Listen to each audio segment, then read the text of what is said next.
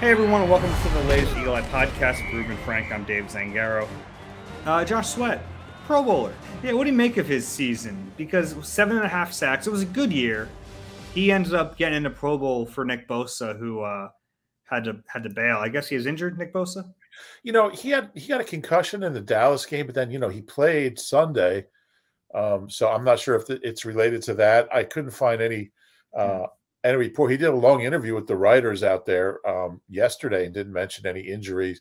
He played almost all the snaps on Sunday. So I don't know what it is, but Josh Sweat will take it. And, it's, you kind of get used to looking at players a certain way.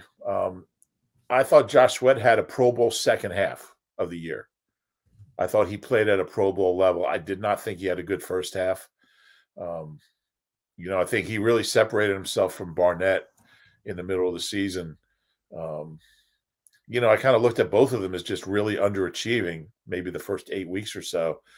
But after that, I thought Sweat was, even before he started getting sacks, you could really see him start to get some pretty steady pressure.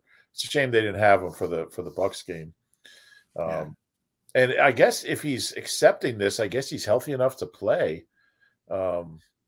Because if you're an alternate, yeah, that's true.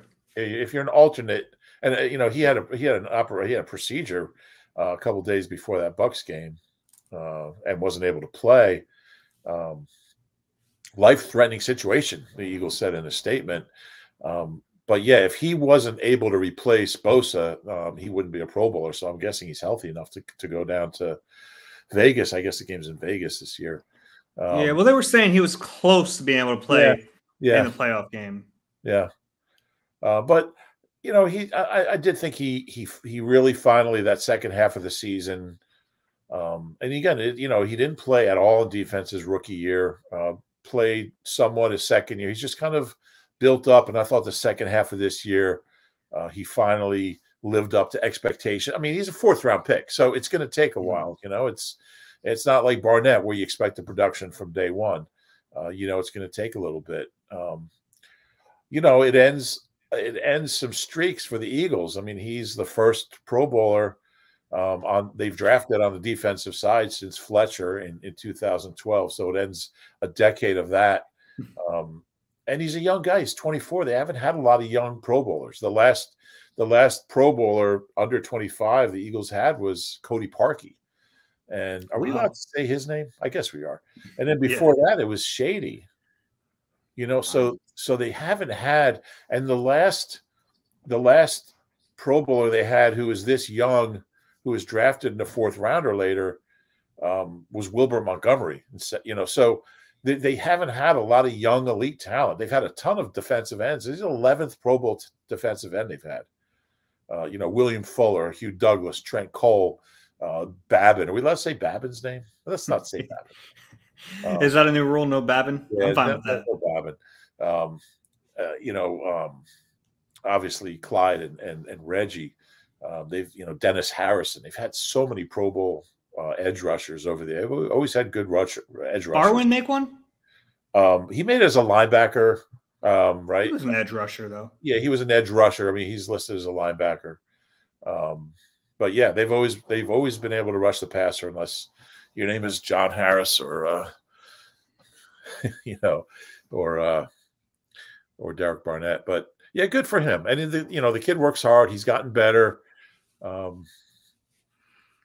still think he has level. I mean, he can get a lot better. I agree. I think there's so much potential there. Yeah, I mean, he was raw when he got here, but they showed a lot of faith in him with that contract extension in September, and I think he lived up to it. And edge rushers get a lot of money. I mean, we talked about Derek Barnett's going to get, somebody's going to pay him $10 million a year coming off a 2-sack season because of his traits and his potential. And Josh Sweat finally showed that, showed what he could do the second half of the year. So good for him. 5, it's funny. I got a tweet from someone saying, how could this defensive line that I was cursing at all year have 2 Pro Bowlers? Because Hargrave goes as an alternate, Sweat goes as an alternate. 3 alternates now, Jake Elliott as well, on top of Slay and Kelsey. So 5 Pro Bowls Pro Bowlers for the Eagles, which is good. Three from that defense. Yeah, so good for him. Yeah. What do you make of? I had a bunch of people complaining to me that they shouldn't call these guys Pro Bowlers. Well, they're Pro Bowl. I mean, he's going to play in the Pro Bowl. How do you not call him a Pro Bowler? I mean, it doesn't bother me. Whatever. It's not like there's some sacred thing about, oh, he's not a Pro Bowler. Who cares? I mean, whatever. He's a Pro Bowler, and he'll always have that, always be Pro Bowler Josh Sweat. And it raises the bar for him, because next year he can't have 5 sacks or 4.5 sacks. I think he's got to be a double-digit guy next year. The contract and Pro Bowl tag. He's got to be, and I think it'll help if they nail that pick, assuming one of the top 20 guys is an edge rusher, which I'd be shocked if it isn't. He'll have some help, which he wasn't really getting this year. Ryan Kerrigan wasn't drawing a lot of double teams. I don't think Derek Barnett was either. So, but I agree with you. I still think he's still a young guy, and I think he's definitely got double-digit potential. Yeah. Want to go through the championship games? This is our first time talking to everyone since finding out who's going to the Super Bowl. Some interesting stuff on the weekend. Yeah. Which game you want to start with? Doesn't matter. Let's start AFC. Okay. I mean, it looked like early in that game, it was going to be a blowout. Yeah, it did. It was kind of like the first Bengals game. I'm so impressed with that. I mean, Zach Taylor is like a year ago. I mean, people were firing the guy. That defense is something else. And Burrow is, so impressive. That's a team that just doesn't have many weaknesses. And they play hard and they're relentless and they just keep coming after you. And they don't get down when they're down. And I was really impressed with them. That was not a fluke. You look at Mahomes' second half, I think he threw for 55 yards, 2 interceptions, no touchdowns. They adjusted beautifully in that second incredible. Half. And they cover. Oh my God. I mean, there's nobody open, and they've got good weapons out there. Mahomes he didn't know how to handle it. It was kind of shocking because you think of these guys as being, you think of Mahomes as being invincible sometimes. He just had no answers. I don't think Andy's lost a lot of these games, man. He's coached in 8 NFC Championship games. He's been favored in, I guess, 7 of them. Yeah. I wanted to ask you, what does this do for his legacy? Doesn't help. It doesn't help. The only one he wasn't favored in was the Rams, I guess, in 2001 in St. Louis. That was, the Kurt Warner, Isaac Bruce, Marshall Faulk team, all that. But other than that, and they had a pretty good chance to win that game. But other than that, look, he's a Hall of Famer. He's been to more Super Bowls than most people. He's won more playoff games than anybody other than Landry and Bill Belichick. But they were 8.5 point favorites, and they were up 2 touchdowns. I mean, you can't lose that game. You can't score 3 points. And I'll tell you what, I still blame Mahomes. I mean, it's how many times have we seen quarterbacks, make a throw at the goal line before halftime that cost them points? And it just, it was like memories of Jalen against the Giants. Like, you can't throw that pass. Throw it into the 700. I agree with you, but they should have had a timeout. Oh, absolutely. Absolutely should have had a timeout. Big Red burned one. And Andy's done so much better with clock management. Like in the, the previous week, he had all his timeouts when he needed them against the Bills. But that you just can't let that stuff happen. A lot of coaches just throughout the playoffs made really fundamental errors that shouldn't be made, as far as timeouts and challenges and clock management and all that kind of stuff. And I heard Matt Eberflus in Chicago isn't going to call defensive plays. His plan is to just be a head coach. It makes a lot of sense. There's so much on their plates. Yeah.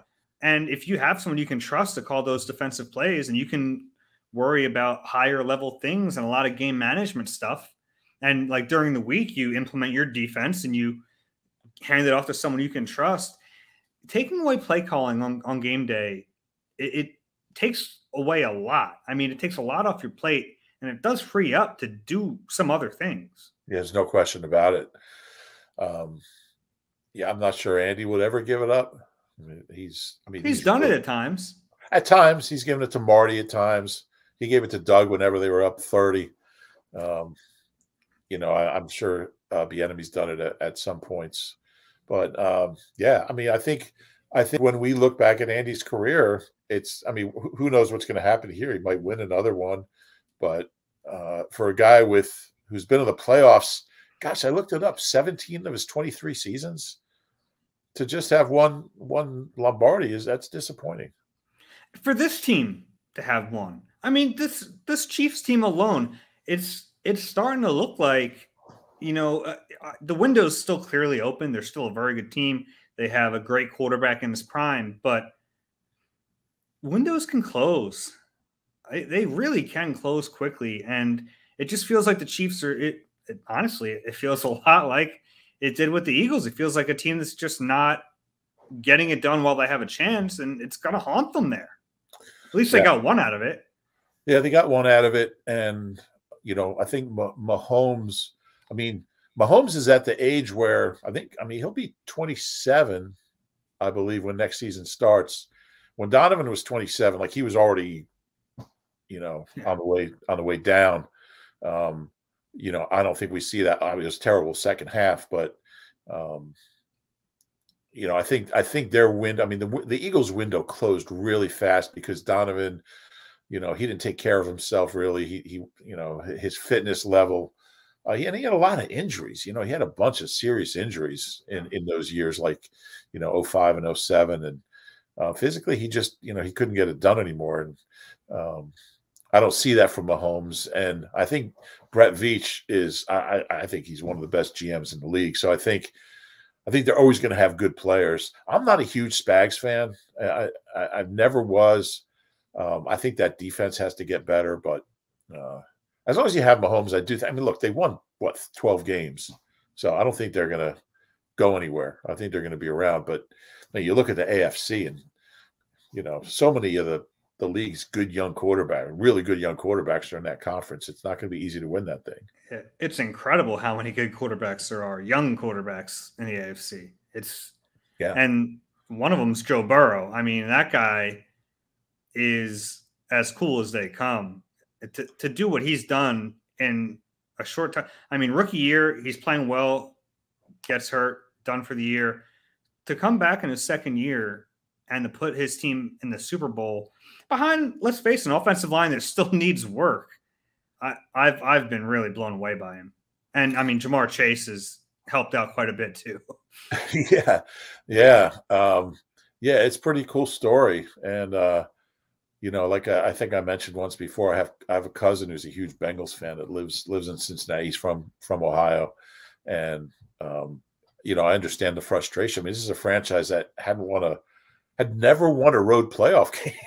Hadn't won a playoff game since the days of Boomer and James Brooks and Ickey Woods. So to see what they're doing now, somebody tweeted to me they've won more playoff games in the last 3 weeks than the Cowboys have in the last 25 years or something, which is pretty wild. Yeah, it's true. But yeah, I mean, and I got to ask you this: like when you see these young guns like Josh Allen and Mahomes in the first half, and Joe Burrow and the kid in San Diego. That's what the kid in San Diego. But does it make you look at Jalen Hurts any differently? I mean, I knew these guys were good. I knew these guys were better. It's tough to watch it and think like, oh, well, Jalen's not making that throw. Jalen's not getting to that read. And I get that, but in a way, it almost seems unfair to like judge him based on watching these games because we know he's not that good. Right. Not yet. I mean, but it doesn't mean you don't see if he can't become that good. And he doesn't have he doesn't have those teams around him either. True, yeah, but you could also argue he has a better O-line than those teams. Sure, yeah. I don't know. I think what we know what he is right now, and we know he's not good enough right now, and that's not. No one's arguing against that. Like I don't even think Jalen Hurts would argue against that. It's just, can he get to the next level? I don't know that. There's some reasons to think he can, and there's some reasons to be really skeptical of that. Let's talk NFC game real quick. The Niners must be the best coach team in the world because they just don't have a whole lot of talent other than Debo and a defense that plays hard as hell under D'Amico. But they're in every game. I thought they were going to win that game, but I give the Rams credit. I never liked that coach. I think I was always pissed at him because he got Coach of the Year over Doug in 2017. I always thought that was unfair. But he's been to 2 Super Bowls now. I'll tell you what. Good. I mean, he looked a little overwhelmed at times. I mean, him and Shanahan are 2 very good coaches, and both of them did some wacky things. Yeah, you're right. You're right. I think McVay had a one challenge that made no sense. Stuff like that. Shanahan did some weird stuff too. Yeah, I don't know. I mean, it's a weird thing. I mean, Garoppolo's career 1-loss record is incredible, but I mean, he's not going to be their quarterback next year. Yeah, that's a really weird franchise right now because they're pretty close to getting to the Super Bowl and they're gonna have a new quarterback next year. The whole thing's really bizarre. And they have Trey Lance, but it's like part of you wonders, like, man, you're real close right now, obviously. Like, is Trey Lance gonna be able to do it next year? I don't know. I don't know either, but I think it's pretty clear Jimmy isn't the guy. Yeah. I mean, but he wins. I mean, he wins most games. But D'Amico and I think they ran out of steam a little at the end. But I've just been really impressed with him. Obviously, the Packers game was an incredible performance, and they went head to head. When we didn't talk about Stafford. I mean, I'm so impressed with him.